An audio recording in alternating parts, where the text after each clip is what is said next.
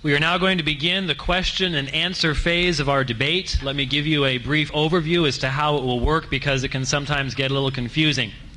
We will have one question asked by each debater of the other. Each debater will have 1 minute to frame the question. The person being asked the question will have 3 minutes to respond. The questioner will then have 2 minutes to rebut that response, and then the original person who was asked the question will then have 1 minute to rebut the rebuttal. And then we'll reverse it all. There will be one question for each individual, and then we will have 6-minute closing statements from each of the debaters to conclude our debate this evening. We will begin with Dr. Brown asking a question of Dr. Schochet. He will have 1 minute to phrase his question. Dr. Schochet will then have 3 minutes to respond to the question. Dr. Brown, your question, sir. This time pressure really makes life interesting, I'll tell you. Rabbi Schochet, I know that you do not believe that Jesus was born of a virgin, that he died for the sins of the world, that he rose from the dead, that he is the true Savior and Messiah. You've referred in the past to John 14:6, I'm the way, the truth, and the life, and no one comes to the Father except through me, the words of Jesus, and called it the foulest, most abusive sentence ever uttered in all of human literature, which makes Hitler's Mein Kampf look like a nursery rhyme. I say that to reinforce the strength with which you believe these things. How then can it be fine for Gentiles around the world to follow Jesus as Savior and Lord? Isn't the role of Israel to be a light to the nations? Isn't Israel called to proclaim his glory to the nations? Isn't it part of the role of the servant of the Lord to bring the world into the knowledge of God? How then can you say Christians can follow this Jesus? Christians can follow this Jesus. Christians can follow whatever they want, insofar that they keep this as their personal faith, the same as any other adherents of any other faith group or any other religion can go and practice whatever they feel like. I will draw the line, however, when their actions or their beliefs will touch anybody else. If you want to believe that you have the one and only faith and no man cometh unto the Father except through me, go right ahead, be my guest. But don't you dare go and pass this personal belief, this personal leap of faith, on to somebody else by telling him this is truth. That's all it is, your belief. And if you try to get somebody else to believe that, that's no different than going around peddling dope. That you can turn on somebody by promising instant salvation, instant heaven, by this is the way to God, when you have absolutely no way in the world to prove that.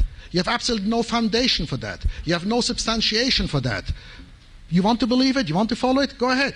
But stay away from others. Don't try to pass on others, the same as you don't want me to go around and convince somebody to go into promiscuity and convince him that that is right because I believe so, to take drugs because I believe that's perfectly okay, to commit certain crimes because I believe that is okay. Likewise, don't you go around and do the same with that article. That's all. Well, in response, let me say that you still haven't addressed my question. Isn't it the role of Israel to be a light to the nations? Isn't it the role of the servant of the Lord? I still have a minute. Well, let me take my 2, and then you get yours. No, I said in that case I still had a minute and a half left. I'm sorry. So I'll add it to the yes. Okay, go ahead. No, why don't you continue this way? I can rebut your rebuttal. Okay, go ahead. Which we'll try to do anyway. Yes. Okay, Dr. Schochet, we would normally just, once you complete a time period, we don't transfer that time on, but if you'd like to have 1 more minute to finish your response, please do so. Now or later? Right now would be fine. Okay, right now, okay.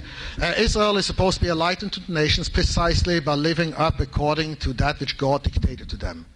Not that I have to go around proselytizing. When the Messiah will come, all mankind will serve God, but they will not become Jews. There will still be Jews and Gentiles. There will still be that distinction. But all mankind will serve God in unison. That in the day, God will be accepted by all mankind. And how will we going to get them? Now we are supposed to do so by living up according to the Torah. If we don't do so, we are failing. That's exactly our problem. When the Messiah will come, then this will be a foolproof system, that the Jews will indeed live up according to the Torah, according to what the Bible prescribes for us. The Gentiles will see that, they will emulate our role model, and they will follow this as well, while still remaining Gentiles. Just so that everyone understands, Dr. Brown, you will now have a 2-minute response, and Dr. Schochet, you'll have a 1-minute rebuttal. First, although you continually speak of this being a leap of faith that I take, having no proof, having demonstrated nothing, I'm pleased that we have all of this available for people to go through and look at carefully to see which of us, if either, are in fact taking a leap of faith. However, I would say that to say that there is absolute truth is not an arrogant personal thing. To say that I must be right because I believe it, that's arrogant. But to say that God has absolute truth, that there's one God, that God has given absolute truth to Israel, we would believe that. You as a rabbi would want Jews here to come back to what you call tradition. You would think that's imperative. What if I said that's your personal belief? Keep it to yourself. You say, but I want Jews to know why. Because we have absolute truth. We have one God. We have one Scripture. Isn't that important? The fact that Jews keeping Torah is a light to the nations, no way. How is it a light to the nations if Jews living in Brooklyn, for example, or in Mea Shearim in Jerusalem are keeping Torah? 99.999% of the world won't even ever meet them, see them, know them. No, it says in the Psalms and other passages, proclaim His glory to the nations. Interestingly, one of the last things that the late Lubavitcher Rebbe began to do was send out emissaries to educate the Gentiles in what are the so-called 7 laws of Noah. And as Lubavitch has explained to me, that they felt a burden to educate Gentiles in certain precepts. Although I differ with what they were teaching, I would say that the approach, in fact, is right, that Jews were to go. And if you want to take the words of Jesus in Matthew 23, he said that those Pharisees were very active going out and trying to proselytize people and win them over to Judaism. Since you quoted his words with some authority before, I just refer you to that. I say it behooves us as Jews to warn idolaters about idolatry. It behooves us as Jews to let the world know if they're worshiping a false Savior, a false Messiah. Don't say, it's okay, believe in him, he's a myth, never did what he's supposed to do. Nonsense. But go ahead and believe in him. No.